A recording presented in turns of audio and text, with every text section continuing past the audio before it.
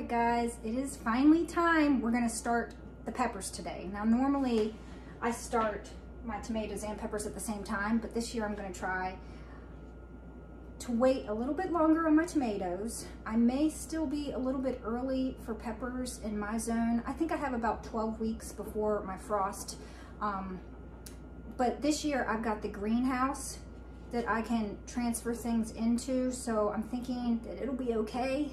Normally I start way too early and then I end up sticking them outside way too early, and then they kind of get stunted by that. And this year I'm going to try not to put them out into the cold too early.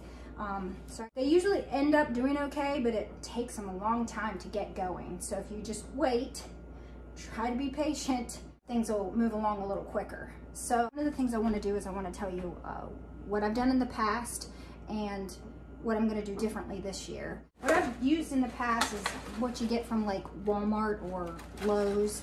They come in like this tray, and then it has these littler cells.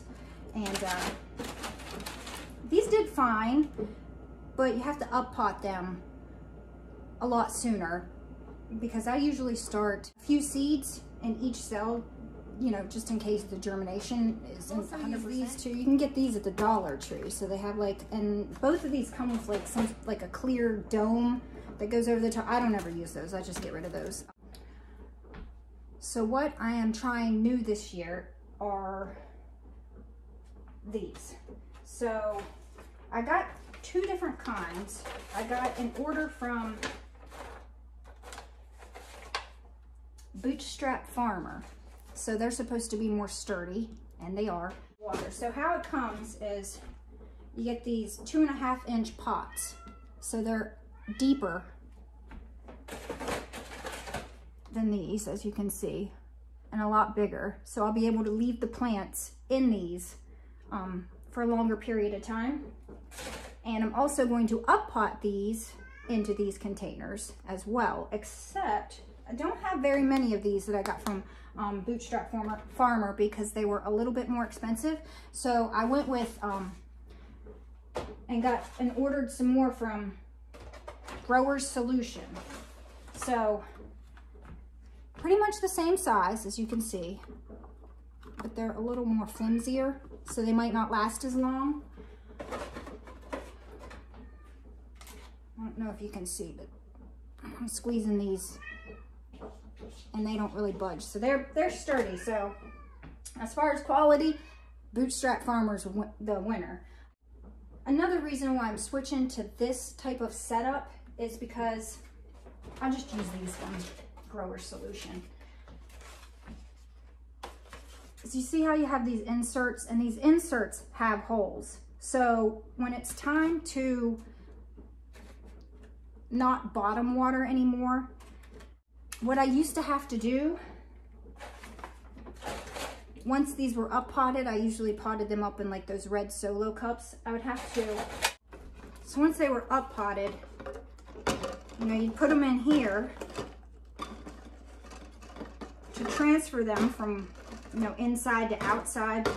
But it was like very flimsy and things would fall down, and then when like it would rain outside and the bottom here, this one doesn't have holes. You didn't want your plants to get waterlogged, so you'd have to go outside and you'd have to take them all out of this tray. It just got to be a hassle, and I don't want to deal with it anymore. And this just seemed like a little bit more of a better deal. Once I've got them up potted in here, and I need to bottom water,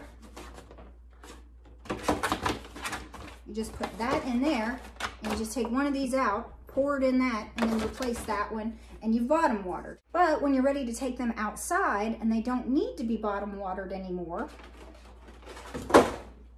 just drop that off, and still handy to carry.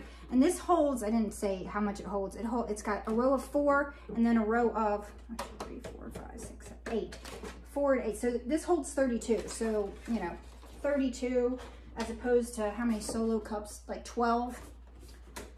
Be able to haul a little bit more. Cat. Sorry.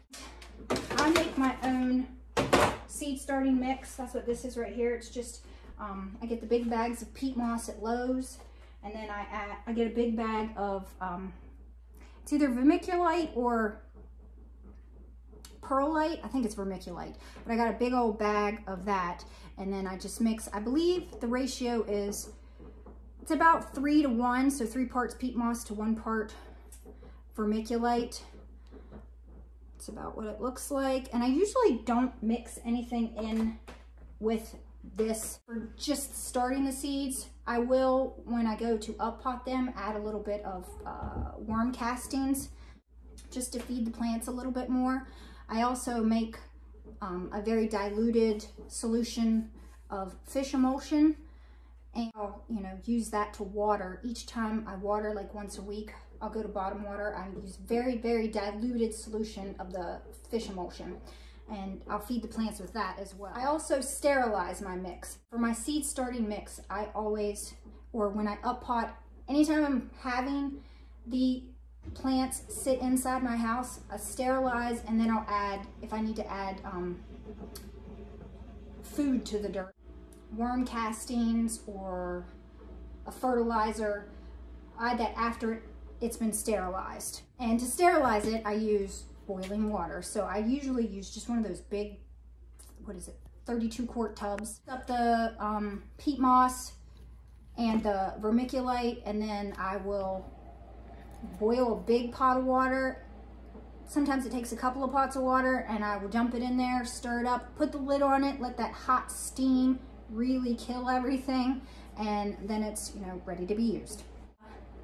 This is something I'm going to try as well this year. So this is, it's called Mycobliss. I got this on Amazon, and it's inoculant. And what it says it does, it promotes vigorous plant and root growth, decreased amount of watering and fertilization, enables the soil to retain nutrients for longer and increase nutrient use efficiency, healthier and denser root systems, improved ability to get nutrients and water uptake from soil, and reduces transplant shock.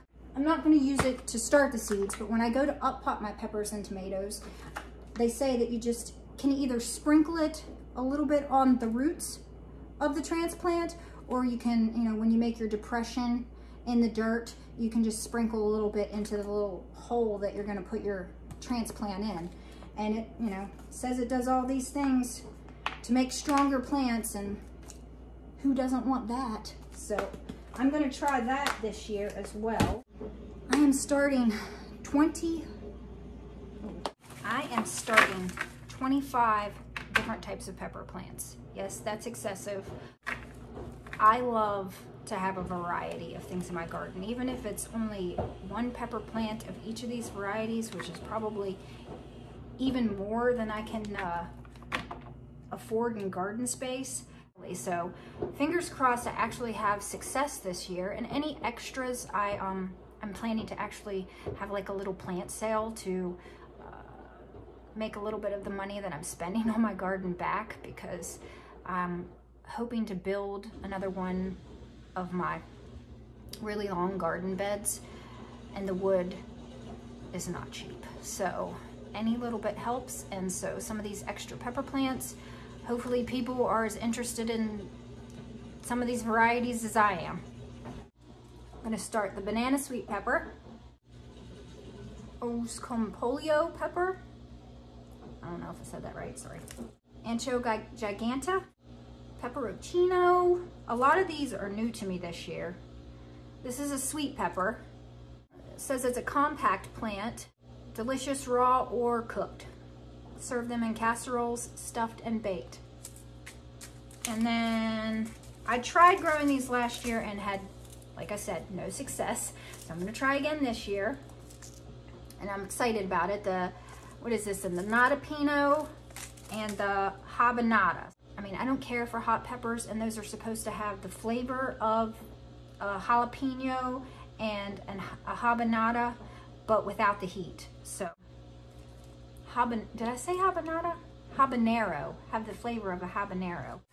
These last year were great. I mean, I did a poor job of taking care of my garden last year, and these still survived in the abuse and produced so many like big peppers. They were huge, long peppers. And so I'm gonna grow those again.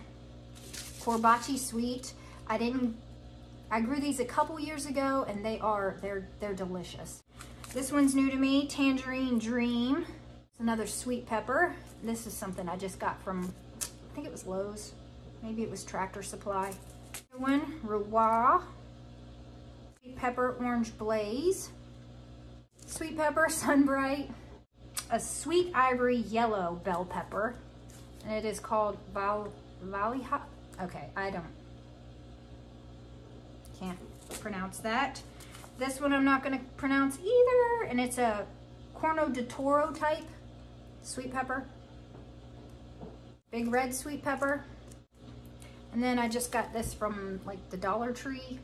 It's just a grand bell pepper mix.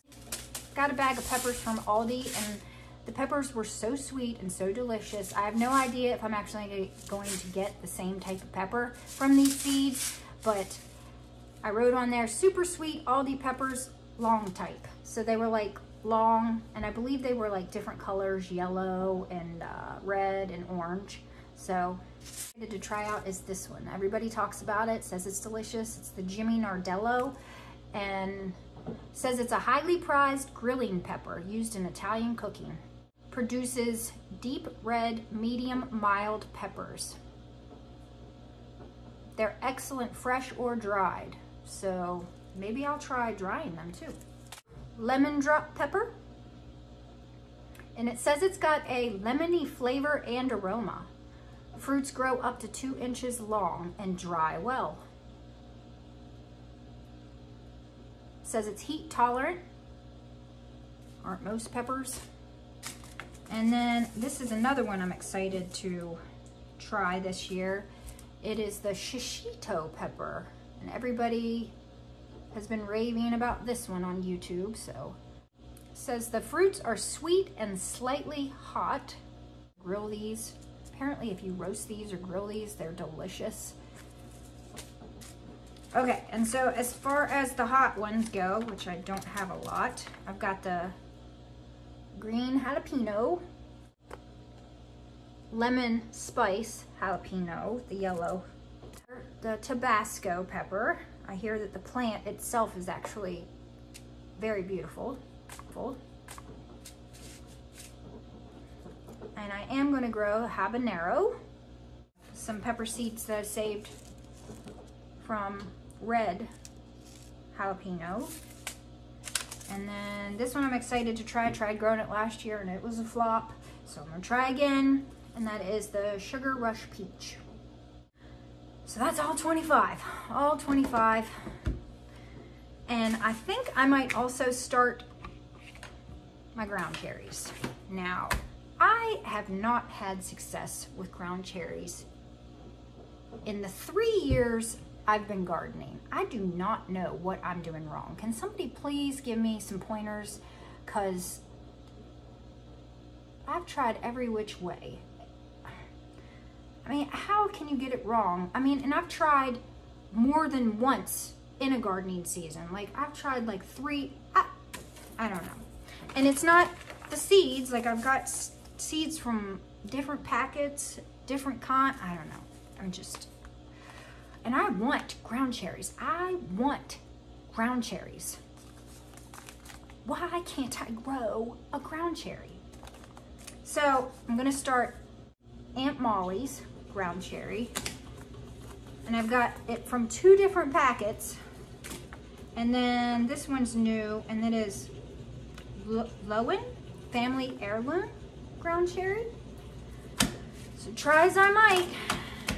If you fail, try again. So I've been a failure at it, and I'm gonna try again. But if you have any pointers, please leave them in the comments. Like, isn't this hard to get ground cherries going? Like, sometimes they germinate and they'll just be these little puny things, and I go to put them in the ground and nothing. So frustrating. So my soil here is pre-moistened. I actually just bottom watered them. So I'm gonna just go ahead and I'm gonna make out all the labels for each one.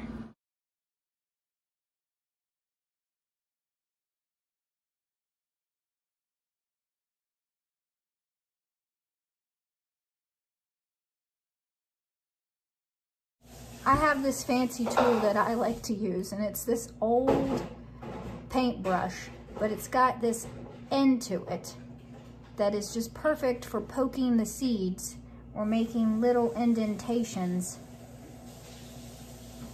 to drop the seeds into. I'm going to do 4, maybe 1 in each corner.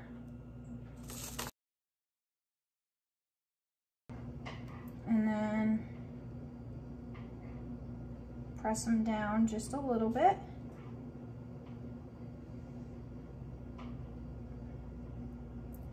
Cover them with dirt.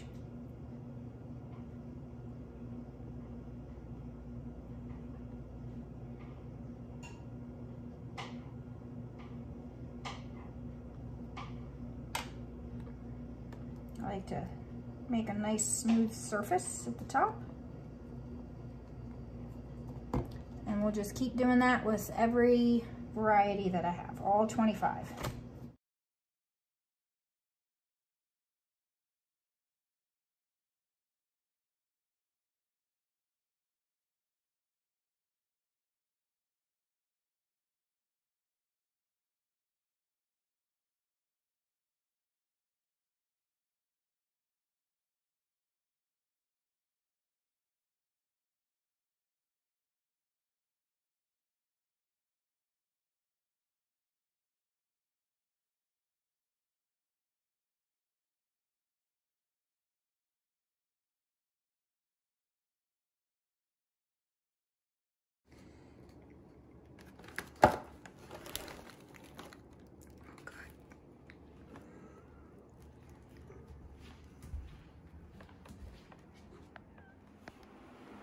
All right, so this is my setup. It's just these 2 plastic black shelving units I got from Lowe's. Back when I got them, they were like $35, but now when I look them up, they're like $65, so inflation, yay.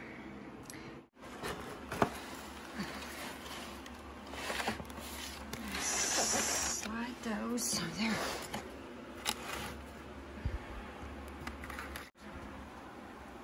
All right, so they were directly on the heat mat there. And I think I'm going to lower the lights a little bit on this side. So what I did to be able to raise and lower the lights is I drilled holes in different spots along here for me to hang the lights. And then when it comes time to lower them, take them off, put them at the desired height. I want it as close to it as I can. And once I got it there, get back up.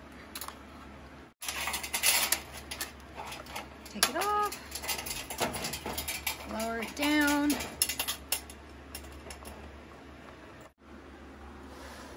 All right, so I've lowered it down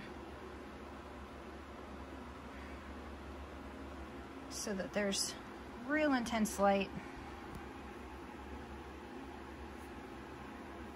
It's not as low on this side because I've still got my onions over here, but if I need to, I'll just, you know, turn it around so that this side gets brighter light. I don't know that it's going to be necessary. And so there you go, guys. Come along with me and I will keep you updated on how everything is doing.